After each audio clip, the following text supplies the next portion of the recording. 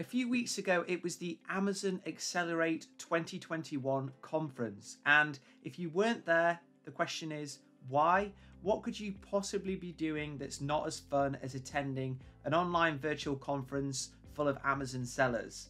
Well, whatever your answer is, fortunately for you guys, I'm here to summarize the most exciting piece of news that came out of the conference that you probably missed, which was that Amazon are launching a new tool that's going to help sellers with their product research. That's right, you heard me correctly. Amazon are launching what they're calling a Product Opportunity Explorer, and that is going to provide data to understand customers' interests in order for us to find products to sell. Now, I don't know about you, but I think that this is an absolute game changer, because we're going to be provided with data at no charge straight from the horse's mouth, and that data is going to help us to find gaps in the market when looking for products to sell on Amazon.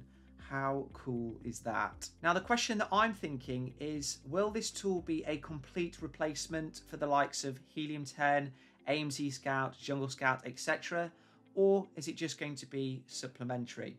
The tool itself is currently in beta only, and that's to sellers in the US and Germany, and it's not going to be released more widely until 2022. Now, whilst that is the case, and I don't have direct access to this tool yet, Amazon does have a help page on the tool, and there are various people out there with beta access that have written online about what you can and can't do. So let's take a closer look at what exactly is being said about Amazon's Opportunity Explorer. So here is Amazon's page on this brand new tool, and they describe it as being there to allow you to understand Amazon customer search and purchasing behavior, to evaluate if there is unmet customer demand and an opportunity for you to meet that demand through new products. If we scroll down the page, it shows us the definition of the data that's going to be provided, and from what I can see, this information is actually quite substantial.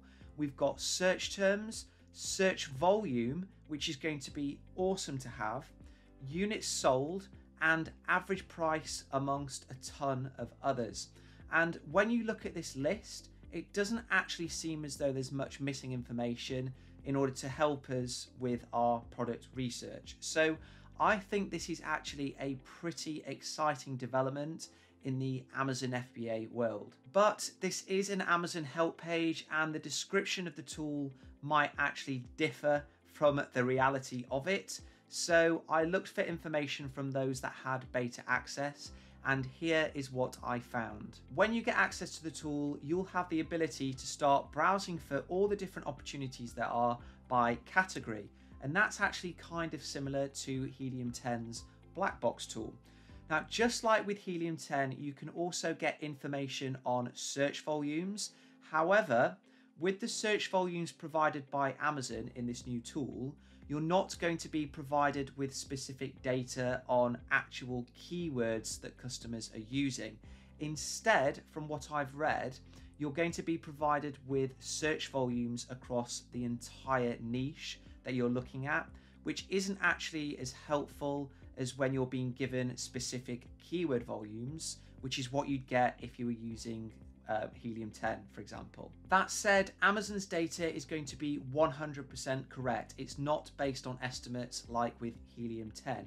So search volume data across niches is still going to be quite helpful when trying to understand demand if you have 100% correct figures. Now, in addition to search volume, just like the Amazon help page said, we're also provided with total units sold as well as growth trends. But just like with Amazon's search volume data, this information is across the entire niche rather than on a product by product or seller by seller basis. Now, I don't think that's too bad, because the reality is that Amazon probably aren't ever going to share that amount of data because it's a breach of confidentiality. We certainly wouldn't want our sales information being shared with potential competitors. So I think that's okay. And I actually think knowing the general sales in a specific niche is still helpful nonetheless. Digging deeper into what people said about this tool and what it can actually do, the most helpful metric that I read about is something called the search conversion rate. And that effectively allows you to see what people are searching for on Amazon and whether they are finding what they're searching for and whether they're buying it. So I think that this is going to be the main feature that people use this tool for, because it will allow you to see what customers are searching for and whether they're finding what they're looking for. And if they're not, then you know that there's an opportunity because there's search demand, but the product isn't available on Amazon yet. Now, of course, there are way more metrics and features of this product opportunity tool that I haven't run through in this video, but what I will do is put a full summary of the tool that was written up by Helium 10 in the description. And speaking of Helium 10, do I think that the Product Opportunity Explorer is going to put them out of business? Well, having read about it, probably not. Helium 10 still provides a huge amount of specific data that Amazon probably won't ever want to reveal because it's about individual sellers.